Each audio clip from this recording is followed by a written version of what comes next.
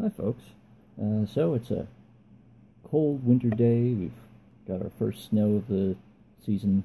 All the trees outside my window are covered in ice, so it's a nice day to stay indoors and play with some locks. Now this is a Wilson Bohannan Series 4 meter lock. 5 pins. Here's the key. It's a F keyway. Come on, focus. Come on, focus for me. There we go. Bitting is actually kind of nasty. 5 pins with some real high-low changes. The other one is even nastier, of the pair I got.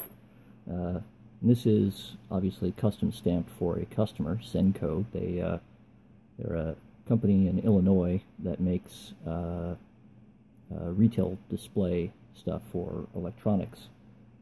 So those little stands and chargers and alarms that you get at Best Buy or wherever. That's the keyway. Come on. Work with me here. There we go. So you can see it's actually pretty wide at most points, but it does have a lot of little ledges that can hang you up. So let's see if we can pick it. I'm going to use a thick Peterson pry bar, and you'll notice there's no shackle here because this actually uses a steel pin or peg, shaped kind of like a large nail with a flared top that would just fit into that one hole. So we're not going to get a nice pop or snap when the shackle goes. And let's get that set up. Okay, and let's see what we can do. Now, in theory, these locks do not have any security pins in them, but they do produce a pronounced false set. And feeling around, okay, I think that was pin 3, pin 4, pin 5. I'm using fairly heavy pressure, a lot more than I usually use. And let's see, because Wilson Bohannan, that's just the way their locks are. Okay, getting beginnings of a false set. And it was either pin 1 or pin 2 that we just set.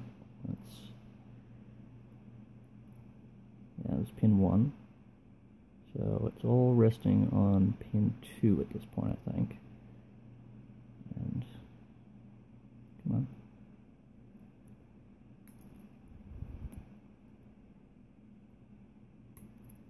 There we go, open. Let's see if I can flip this around without losing it. There we go. So you can see that that latch has retracted now, so it would you'd be able to withdraw that pin.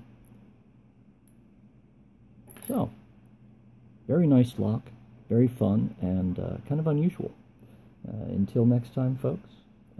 Sorry, one more thing. Very, very much thanks to Johnny Xmas for sending me these.